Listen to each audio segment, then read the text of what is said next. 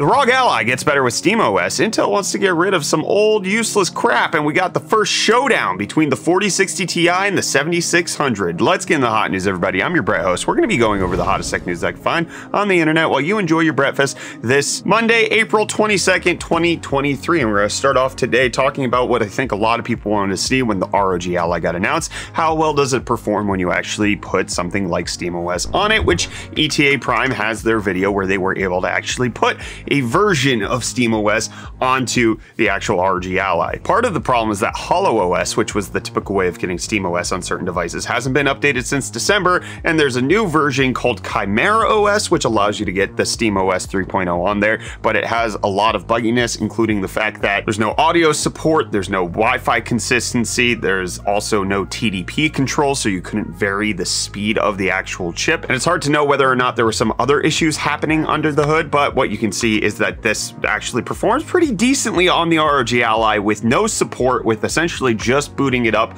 onto the device with Chimera OS, and we can potentially see even more support for it down the line, meaning that this could actually be a great dual system, one for using Windows in case you need it as a Windows mobile device, but also potentially dual booting into SteamOS. That could be very nice. What's also nice is today's video sponsor. Today's video is sponsored by AudioGlow. This is one of my favorite sponsors we've recently had because of what it's done to our set. These lighted acoustic panels transform the sound while we're recording by absorbing the sound that would normally be reflecting and bouncing off the wall behind me. But on top of that, they've completely overhauled the look of our videos. We've constantly been changing the look of this particular set since I moved to this office, and this is the first time that I'm not itching to completely redo it at all. I absolutely love these. And I absolutely love the black hexagons framed with RGB lighting that doesn't look like a typical YouTube set. The only thing I think I still need to change is painting this like inner area right here, since there's this really inconveniently placed electrical conduit that makes matching the tiles really difficult for us, but it definitely was not difficult to get this all set up. The panels are powered off of a single micro USB cable into one of the panels, and then they snap into the others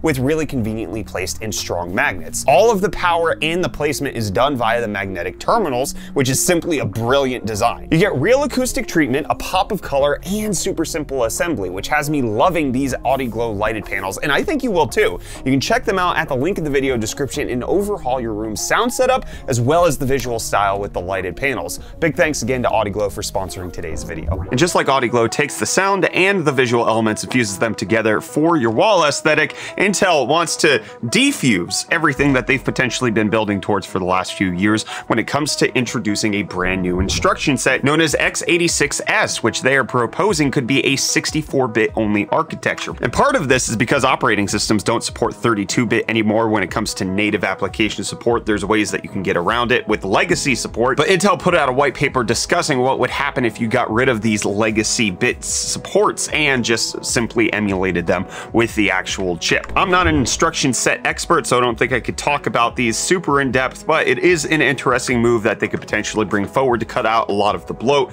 that's been piling up into CPUs over the last few years, and might be one of the reasons why companies like RISC-V can actually get ahead, because Intel is weighed down by supporting all of these legacy things, whereas ARM and the other ones that you develop for don't actually necessarily have that. And we're no longer weighed down by the previous generation of RAM, because a new memory overclocking record has been set, with DDR5 now reaching 11,202 megatransfers per second under liquid nitrogen overclocking, this being done by Sebi, who is an extreme overclocker who got it done on a kit of G.Skill Trident memory as well as on a Z790 Apex motherboard. The RAM typically supports 7800, so this pushed it pretty far.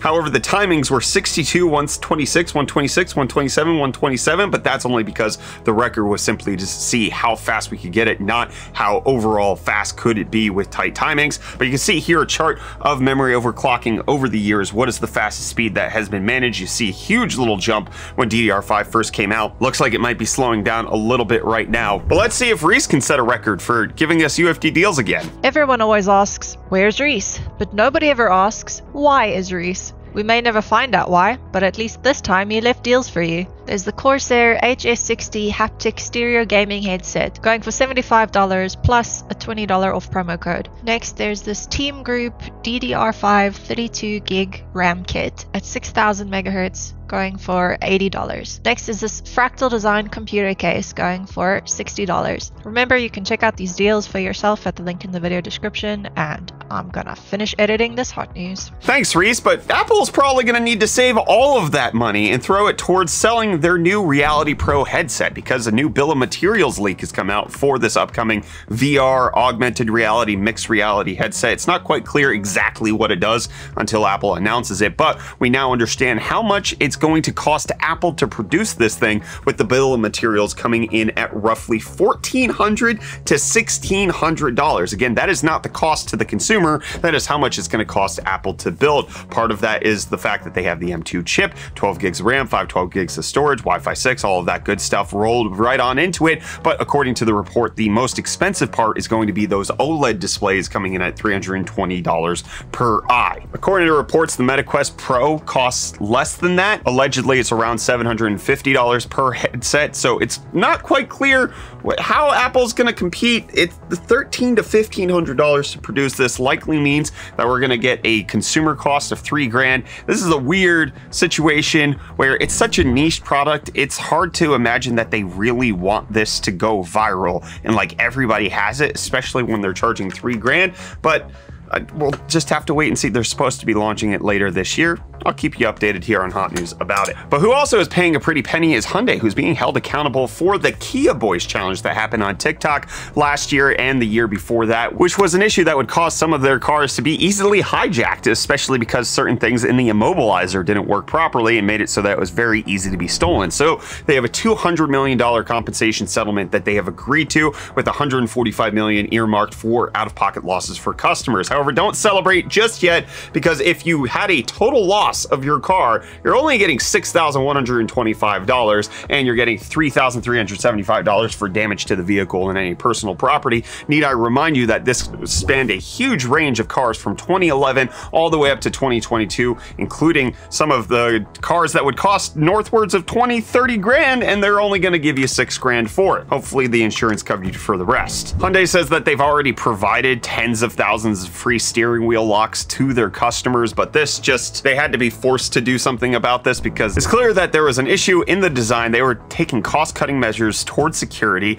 but then at the same time they responded by being like, what do you want us to do about it? Go get your car fixed at our dealership. It's going to cost $500 for you to be able to do that. And now, after a ton of public uproar, a lot people dying, it's now being dealt with. Thanks Hyundai and Kia, really good brand reputation there. Well, hopefully AMD has a slightly better reputation when it comes to the launch of the RX 7600, because now we have pictures of the upcoming reference edition of this GPU. Hopefully it's slightly better than the 7900 XTX on launch, doesn't overheat those hotspot temperatures, but you can see it's a little small dual slot boy, which is essentially just a 7900 XT or XTX shrunk down to be in a little different form factor. I will remind you, this is the first card they are launching since the 7900 XT and XTX came out back in 2022. It looks like it's just a scaled up version of the 6650 XT. AMD hasn't announced a price for it just yet. However, we're expecting it to officially launch on Thursday, May 25th, and the 4060 Ti that NVIDIA has already snuck out and done some press around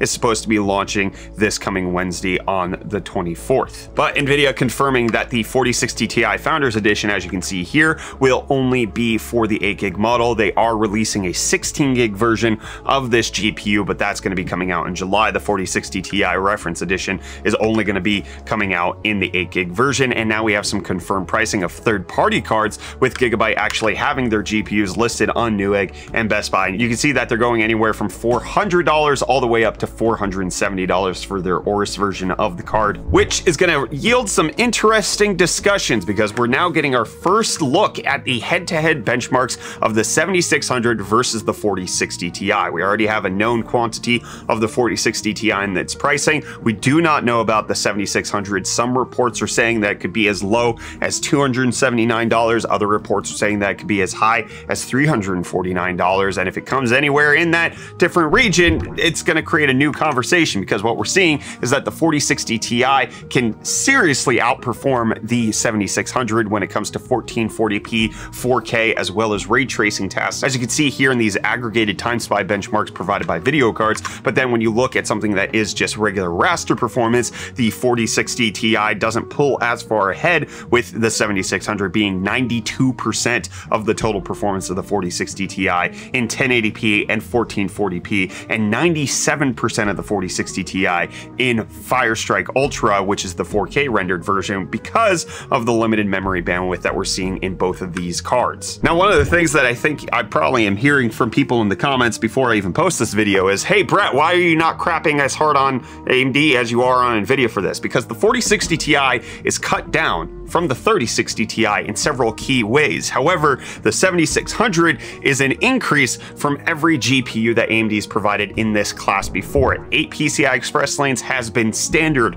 by AMD in this class for the past few cards they've released. 288 gigabytes per second of memory bandwidth is an increase over the 6600, which is at 224, and it's an increase of the 6650 XT, which was at 280. It's essentially better in every way from the 6600. According to leaked benchmarks, it's about 34% faster, whereas the 4060 Ti is only 10% faster than the 3060 Ti because Nvidia chose to make a lot of cost-cutting measures. AMD gave us more in this class, Nvidia is giving us less. They might end up being towards each other in closeness, but it's just a bad move. Nvidia should be faster. That's my point here. I would like to see it faster out of the 4060 Ti, but where does the 7600 need to come in at price for you to consider it versus the 4060 Ti, given the leaked benchmarks that we've seen come out? I want to hear from you down below in the comments, and we'll be back here with more of the hottest tech news tomorrow, my friends.